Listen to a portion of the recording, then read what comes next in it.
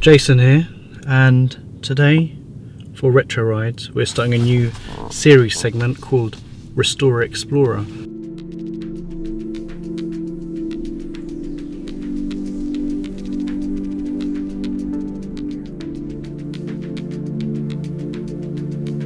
Hi, I'm Rudy, one of the owners of Hot Rod Technologies, and we are in West London, and here we are. Welcome.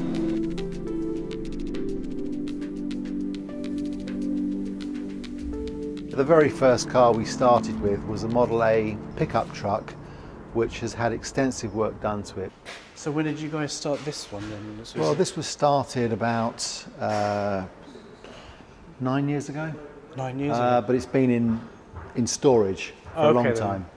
And it's a project that we bring out and do a bit here and do a bit there. It's had a huge amount of fabrication work done to it. We've extended the cab by 11 inches, adding this section here. How we did that was we got a couple of original doors, cut them down and refabricated the lower and the back part. The roof is new. Chris, our main fabricator, did the roof. Because of the lack of space in a vehicle like this, we then created this. Oh, nice. Which is normally would have been the fuel tank, but we've decided to try and get everything else in here. So we fabricated all of this brake system. We fabricated the hinges. The whole thing was custom made. Oh wow! So is this your car? Or this is my business partner, Jim's car. So this is the one that kind of made you guys start thinking about. This is one of the very first projects that was done here. Oh wow! And then we've done very trick things like here, because we've got a supercharged flathead engine going into this engine bay. What we did, we built a geared box here to shift over the steering column. Okay then. Because otherwise it fouls and it hits the head. Okay then, so you had to gear it and shift it. Yeah, which creates a whole load of other problems. But this has alleviated that problem. The rear bed is new. Yeah. We've built the chassis. It's got a 9-inch Ford rear end. The engine for this is that one on the stand over there. Oh wow! That supercharged flathead. A very, very involved piece of engineering. So it's mostly or mainly kind of Americana type like cars. Well, and mostly, like but we do also do classic cars, which are not modified at all. Okay then. So people struggle a little bit with the name of the company, but we do a lot of classic cars. Okay then. So do you reckon you could maybe take us around and just have a look at what cars you have at the moment? Yeah, of course. Okay, so here we have a typical example of somebody who wants the car to remain stock. Okay. So a 1966 Mustang convertible, and the chap's owned this for 30 years and has done very little to it. So we've gone through the entire car and we are refreshing it. Suspension, gearboxes come out for a rebuild, engines getting a total freshen up, headers, inlet manifold carb, just upgrading it, making it a quicker, faster car and a safer car. So the springs, the shocks, the brakes, everything's getting sorted out. So this is like, would you say like a mild restoration in terms of this I would class this as a mechanical restoration. Okay. The chap doesn't want anything else done to the interior or the paintwork, which I totally agree with. There's nothing wrong with it. You can live with a few little blemishes here and there. Yeah. And then I guess that would lead us onto what you have the next on the other side. Yeah, which is a totally different kettle of fish. Yeah. So what do we have here? So this is a 68 fastback Mustang. We had this car acid dipped, and when it came back, the only thing that was savable was the roof panel and the pillars and the back section here. Oh wow. So from here upwards is the original car, and everything else is a new car. Wow. Created with new panels. We have the facility, we have a jig and what we did, we jigged up the car, we had the dimensions, and then we created the new shell. And because of the work we do in one of our other units there, which is sort of heavy duty, big sort of truck stuff, we have access to some very serious equipment. So this car has over 1,000 new spot welds in it, and in some places it's going through 3 sheets of metal, and it can cope easily with that.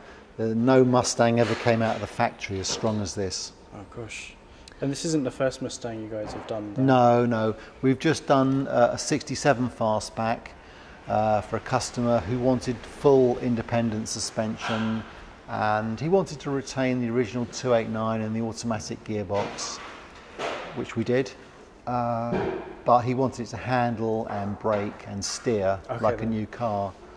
And that car actually debuted at last January's Autosport show up at the NEC. Oh, nice. Okay. Yeah, it was a nice car. Very, very nice car.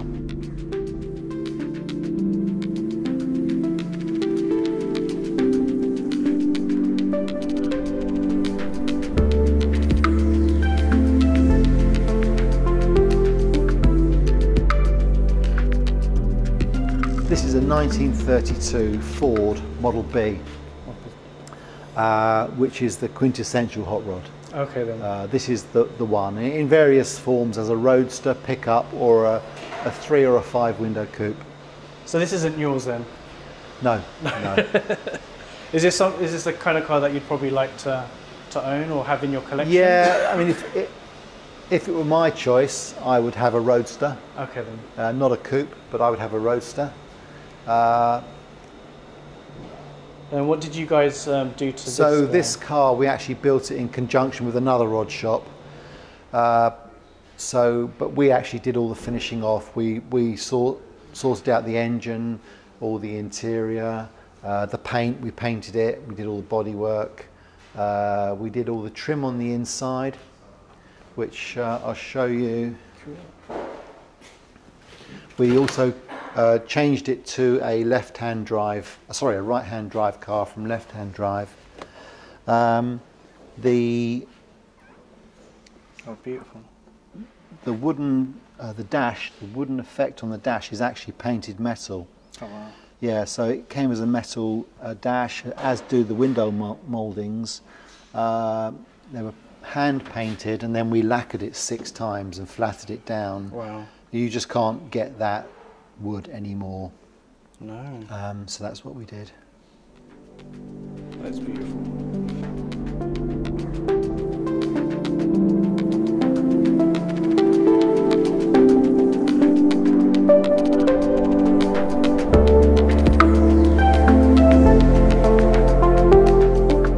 Has it been on the road yet, or has it been out and about? No, it's literally what we're doing now is just tidying up the last few little niggles, and then it'll be on the road.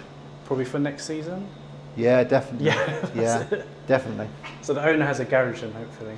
Oh, yes. Yeah. So do any of the cars that you create, do anyone like daily it or anything? Do you have people? Yes, they daily do. Stuff? Yeah. Funnily enough, the one in front, the red coupe, Yeah. that's going to be a central London car, believe it or not. Oh, really? Yeah. It's a correctly registered 1940 Ford. Oh, wow. So it's a historic vehicle. So he's just going to be using it as a daily just to potter about and stuff? Yeah, more or less. I mean, obviously it's raining, he won't be using it, No. but yeah, this chap lives in central London. Wow.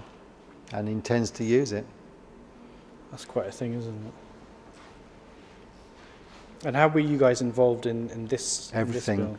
Well, a long story to this car, I actually am great friends with the original owner who imported it from Pomona, from the Pomona swap meet in 1982. Oh, wow.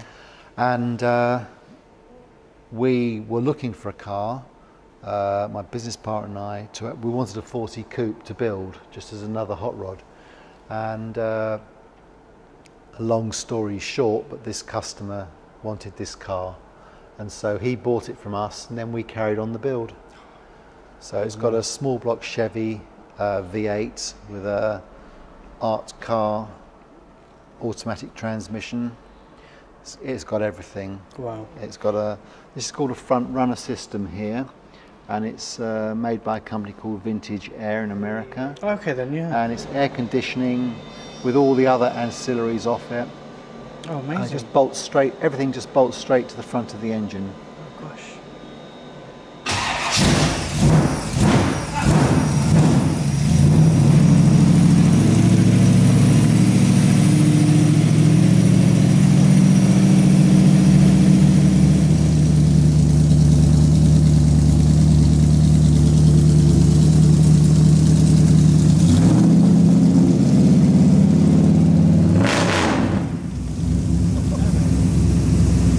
On this side.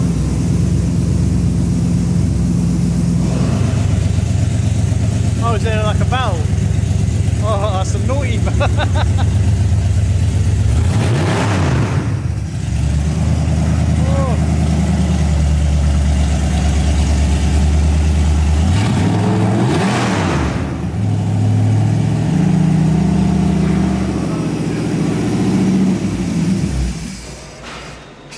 And I guess you've got you've got whole other bits and pieces around as well. This is a 1969 Oldsmobile, which we are fitting fuel injection to, Okay then. and other suspension modifications. Very nice car, iconic car. Yeah. What's this? This little thing is a TR4. Oh wow. Which has just come over from Florida, and we are doing a full build on this, Oh nice. top to tail, everything. What engine do you think is going in? No, it's having everything standard. There's Okay, going to be then. no modification to this whatsoever. So kind of a concours A, type build. yeah, a completely standard concours. Wow. The brief from the customer is, I want it like the day it rolled out the factory. So that's what we do. Do you think you'll add any trick bits and pieces, or totally? It'll have things like electronic distributor, Okay then. So ignition, just stuff that will make it run nicer. Obviously a new loom, maybe fuel injection. Okay then. But those two things alone will just transform how this car drives.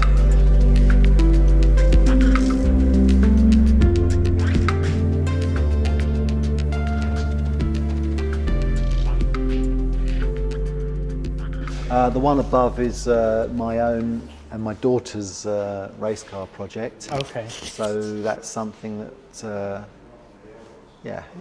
we'll do it when we get the chance. But it's going to be a pretty trick car. Yeah. Tube chassis. So is she going to be racing it or yourself? We both will. She went and got her racing license end of last year, and spent years watching me race. Okay. So yeah. And she's a total petrol head. Oh, so you used to race then? Or I did, yeah. What did you used to run? I used to race a 65 Corvette and a 1967 Camaro. Oh wow, okay then. And a 65 Mustang Fastback. Here in the I guess Yeah, here in the UK. Yeah, in the Heritage Series. Oh, okay. So we were a support race to the touring cars, Oh, okay then. which was great fun. Yeah. So would that be all American cars racing? Was that? Well, no, it was all sorts of things. It'd be like E-Types, Aston Martins, Okay, then. Cobras. Oh wow, okay. Lots of very, very quick cars, big muscle cars, So- and very exciting because we'd often have a rolling start. Okay then. You know, you imagine 30 plus cars, each well over 500 horsepower. Yeah, and just- all of them V8s. Bloody hell. It was fantastic. So how did you personally get into the American car scene? Because I guess we're in England. I Yeah. thought you'd have. I know there's a lot of shops that do obviously English marks, you know, just like the Fords and the smaller stuff. But then to find an American hot, like I guess restoration. Well, place. my dad was always into American cars. Okay. And he actually took me to the very first Santa Pod meeting back in 1966. Oh wow. Yeah, long time ago. I know I don't look it. I look younger than I actually am. So That's how it started. Ah, okay. And we used to go to watch the original sort of American muscle car races between the Mustangs and the Camaros at Brands Hatch. Okay then. And I can remember standing in the old wooden stand at Brands with them going past, and the whole place used to shake. Yeah. And I thought, oh, this is fantastic. So did you think at any point that, from being that young, did you ever think that you'd be doing something like this? No. No. No. What did you do before you did this? Well, I was involved with a family company, my family company, which was a large catering company in the food industry. Yeah. So yeah, and then we closed that about 9 years ago, and I just looked for something to do. Oh, amazing. And so this is what I've always done. I've always built cars. I've always raced cars. You know, when I was 17, I built my first car. And that was an American car? No, it was an English Ford 8, a 1938 Ford 8, okay, then. Which went on to become a well-known car in this country. Ah. Yeah, so after that I got the bug, and I always drove American cars and built American cars and raced them as well.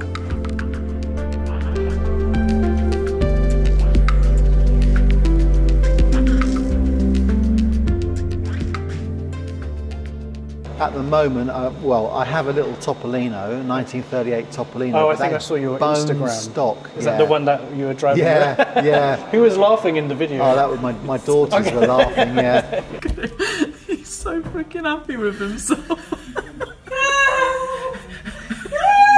We put all our stuff on Instagram now. Okay, then, so yeah. What's your Instagram? Well, hot_rod_tech. But cool. Hot Rod Technologies, it will come up. Oh, amazing. Cool. Yeah. I bought that car from, it was a deceased collection. Okay then. The owner died, and then they sold off the collection. And I bought that car, and it hadn't been run for 27 years. Oh, wow. So I actually managed to get it going. And nice car, but I just don't use it. It's so small, and it's so slow, to be honest. Yeah. I mean, I thought about driving it to work, but I live 47 miles away. I'd have to start off on about Wednesday to get it for Friday. Yeah. And what is it? A Topolino? Topolino. Is that like Italian? Yeah, a Fiat Topolino. Ah, okay. Yeah, it's the original Topolino. What size engines were those? It's 500 and something cc. So you don't want to stick in like a motorbike engine in it or something like that to come to work? No. Well, I've just sold it to a guy in San Francisco, believe it or not. Oh, amazing. And in America, what they do, all the Topolinos, or most of the Topolinos in America are drag cars. Oh, really? They turn them into drag cars, yeah. What kind of engines would they put in them? Normally a Chevy. And then they're all, I guess they're rear-wheel drive as well? Or yeah. they just stick the drivetrain in? An altered drag car, yeah. In that little thing? Awesome little thing. It's so tiny, so tiny. I measured it for the wheelbase to put it onto our transporter, and the wheel, from one wheel to the other, is 1 metre. 1 metre? 1 metre, the gap between the tyres. Yeah, it is tiny. So is it quite top heavy? Like, so if you're going around a corner too fast, is it all no, right? You can't go anywhere fast. Okay, that's it.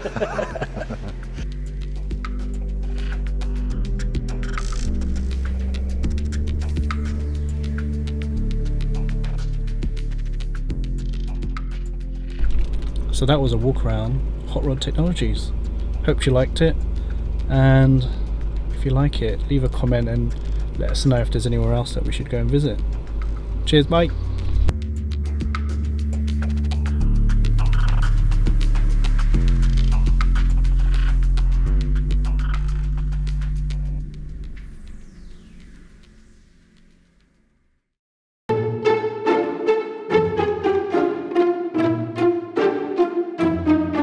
Going to central London and into any of the car parks below those big buildings full of classic cars. Yeah.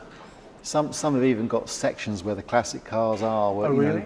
A gated section just for the classic car collections. You need to tell me where those are. No. Maybe one day. Dang it, okay.